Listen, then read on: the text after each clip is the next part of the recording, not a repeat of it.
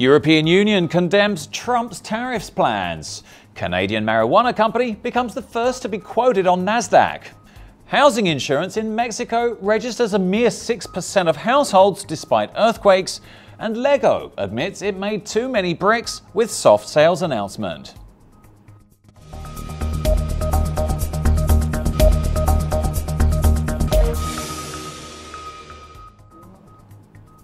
Hello and welcome to today's edition of Mexico News Network's Breaking News Business. I'm Elliot Bullman. Let's go straight to the information. The European Union has condemned US plans for tough tariffs on steel and aluminium imports, saying they jeopardize European jobs. And the EU's Trade Commissioner, Cecilia Malmström, has set out plans to retaliate against the proposed US tariffs.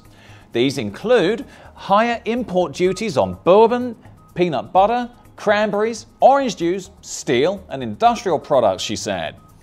On Tuesday, Donald Trump's top economic advisor, Gary Cohn, who opposes tariffs, resigned. That was after Mr. Trump said EU trade rules make it impossible for US firms to do business with the bloc. Ms. Malmström said the US justification for the proposed 25% tariff on steel imports and 10% tariff on aluminium was that US national security is threatened. But she said that the EU Commission has serious doubts about that justification and can't see how the European Union, friends and allies in NATO could be a threat to national security in the US. She added that the EU has made it clear that if a move like this is taken, it will hurt the European Union. It'll put thousands of European jobs in jeopardy, and it has to be met by a firm and proportionate response. She also said the EU was intensively talking to US counterparts to try to persuade Washington to have a rethink. In another of today's top stories, everyone knew that it was a profitable business. The question was whether it was safe to invest. The Canadian company Cronos Group has become the first pure marijuana producer listed on the Nasdaq stock exchange. Other companies that work with the substance, such as GW Pharmaceutical, were already in the market, but were not uniquely dedicated to this industry. While Cronos Group already had at least 3 years on the Toronto Stock Exchange, the jump to the Nasdaq, where Apple, Microsoft or Starbucks are existing, gives them an opportunity to enter a market with greater liquidity, grow more and be recognizable to new investors. The stock market valuation of the company dedicated to marijuana is estimated at $1.53 billion. Its debut during the stock market's volatility marked the course with a fall of 2% and a close of 20% growth. Cronos Group CEO Mike Gorstein mentioned that the acceptance in Nasdaq demonstrates that the prejudices about marijuana are disappearing. Also, analysts at investment bank Cowen & Co. estimate that the cannabis market will move up to $50 billion by 2026. In other news, housing insurance in Mexico has a minuscule 6% penetration in Mexican households, even despite the 3 earthquakes that rocked the country in September of last year, according to data from the Mexican Association of Insurance Institutions. Housing insurance is a hedging instrument that decreases the risk of possible patrimonial losses, but before buying insurance, it's necessary to evaluate the value of the property, which appears on the property deed, in order to contract the best coverage.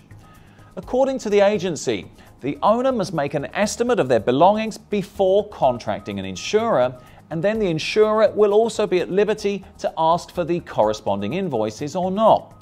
The National Commission for the Protection and Defense of Users of Financial Services recommends consulting an insurance advisor before hiring the service and carefully declaring the value of the home. The client must know if there are risks in their location. Risk factors such as if the area is prone to flooding or is situated in a seismic zone. It's necessary to know if damage to third parties is covered. For example, if the adjacent dwelling could be flooded or if a fire would damage another house. And for today's other top story, Too many Lego bricks is a problem many parents will sympathize with, but now the toy firm itself has admitted it has made too many.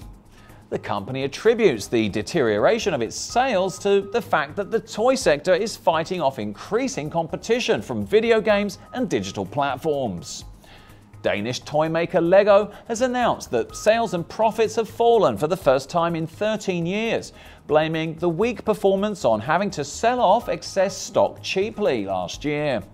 Revenue for 2017 dropped by 8%, or $5.8 billion. The company attributes the deterioration of its sales to the fact that the toy sector has more and more competition between the video game industry and digital platforms for entertainment. A Lego spokesman blames weaker sales on surplus inventory in warehouses and shops. She said there wasn't enough warehousing space to get 2017 toys into stores, and the toy trade is driven by newness. Lego said dealing with the stock issue, as well as a drop in sales in Europe and North America, dragged down its performance last year. Lego Group Chief Executive Niels Christensen said there was no quick fix, and it would take the firm some time to grow in the long term. Last September, Lego said its half-year results had suffered because it had stretched itself too thinly by diversifying into products that were not toys, such as the Lego movies. Lego chairman Jorge Knudstorp said at the time that adding complexity to the company had made it harder for the toy maker to grow further. He also said that the firm had pressed the reset button for the group with the aim of building a smaller and less complex organization.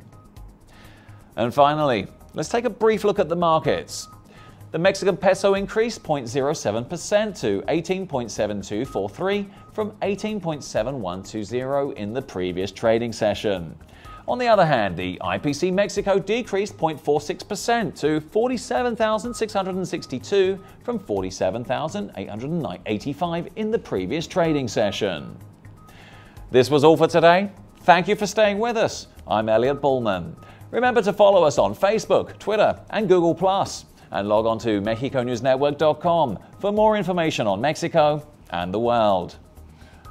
Until next time.